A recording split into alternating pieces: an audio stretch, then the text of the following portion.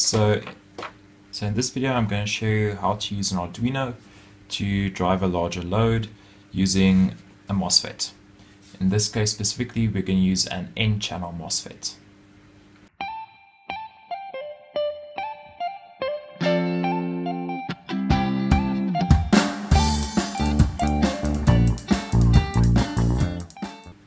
Now normally you can only drive 20 milliamps through an Arduino.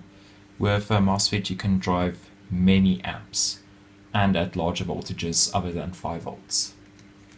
So let's begin.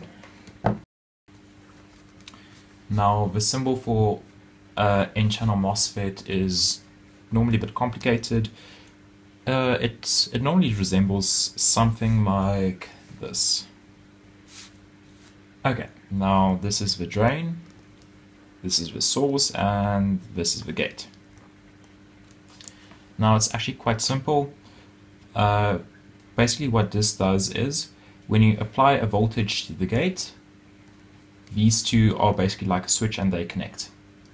So an N-channel MOSFET, you'd normally connect the source to your negative pole or your ground, and your gate you would have a voltage that goes through some resistor like a 10K that goes to your Arduino.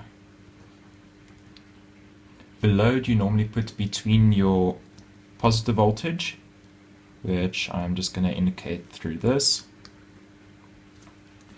You'd normally connect your load between these two terminals, connecting the positive of your load to the positive rail and the negative of your load to the drain of the MOSFET.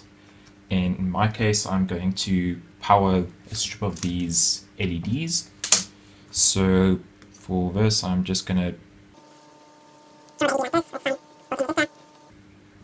draw a box around it because it's a bit more complicated, but it's fine. This is the negative, that's a positive, and this will probably be 12 volts. And that's pretty much all there is to it. So with this design, just make sure that your Arduino uses the same ground as the MOSFET, otherwise it won't work. Now this is just a data sheet for one of the many transistors that I have lying around here. And this one is in a TO220 package. Now the only thing that's really important is to know which pin does what. We have the transistor here. This leftmost one is the gate, the center one is a drain, and the rightmost pin is the source. And that is pretty much it. Now if you're going to use an Arduino, the Arduino's maximum output voltage is 5 volts or 3.3 volts depending on which one you use. I'm just going to use the standard Arduino Nano, I think, and it has a 5 volt output. Now a MOSFET, for it to turn on completely you need to look at some of its charts. This is directly from the data sheet. Now the only one you're actually interested in is the one that says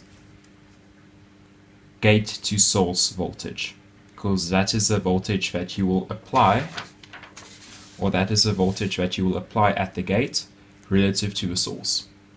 And in our case we are only going to look at the 5 volts here. Okay, so since the Arduino is only going to output a voltage of 5 volts, we have to look at where the graph is.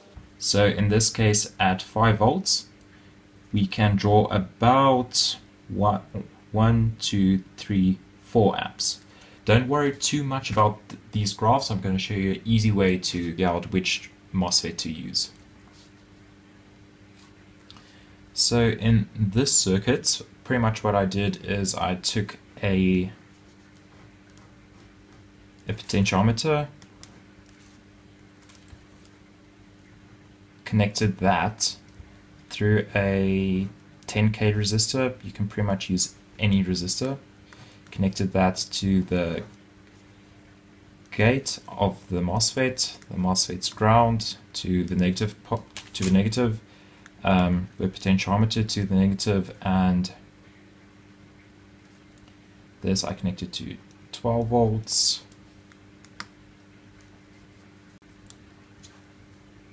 Drain and source.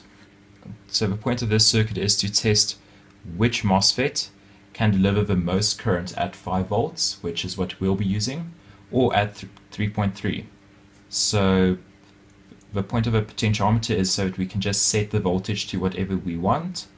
And yeah, but you could also just use a linear regulator or just use the Arduino for that. But I think it's much easier with a potentiometer. Pretty much all MOSFETs use this standard for the pinouts, with the gate being on the leftmost pin. Now I've got a whole lot of transistors here, and I'm going to show you now the best way to test which one will work best in your case. So let's start with this one. Just going to insert it, and I'm going to turn on. Let's first check the gate source voltage, 4.8 volts. Now, as I adjust the voltage to above 5 volts, you can see that the LED strip doesn't draw more current. As I go below 5 volts, the current drops off quite quickly. So we're just going to leave it at just below 5 volts.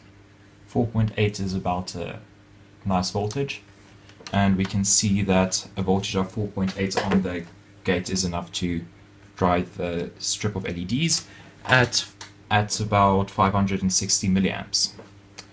Now we can just remove this MOSFET. We know this one works quite well for the load we have. You can just try random ones. So next we're just going to choose one randomly, see if that works. This one works as well, but with 5 volts at its gate, it can only supply 330 milliamps, which is less than the other one. So this might not be ideal for our use case. Let's try another one. This one also works, but this one supplies a bit more. It supplies 450 milliamps at 5 volts. And yeah, just continue testing ones until you get something that works for you. This one as well is 33 milliamps.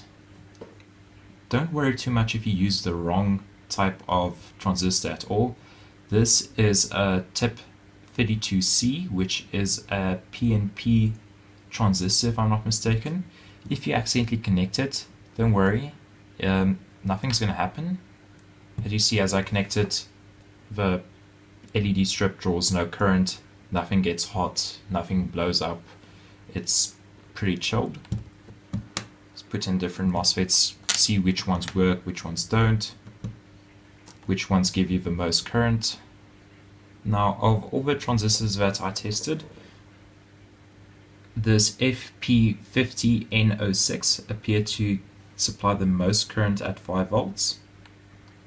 Now, if we connect it, it works pretty well. Now, let's see what happens if we short it. If we short the drain and source, pretty much bypassing the transistor altogether, then there is no, let's put in this wire, then there's no change in the current. So that means this transistor is pretty much as efficient as it can be at this voltage, which means this is ideal for the type of load that we are running now. Now these MOSFETs, you can pretty much draw up to like 50 amps, some of them, but I recommend not going above 5 or 6 amps. If you really need that much current, then you might have to look at a different circuit, or you might just have to add a bit more protection circuitry for this to work properly. But let's add an Arduino. Okay, so the sketch I'm uploading is under examples, basics, fade. So not only can we turn the LED strip on and off, but we can also fade it via PWM. I'll connect your Arduino via USB, connect the grounds, and connect pin 11, and upload the sketch.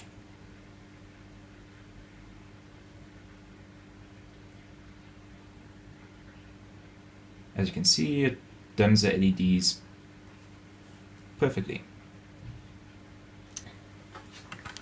Okay guys, thanks for watching. If you want to see more videos like this, please comment, and yeah, have a nice day.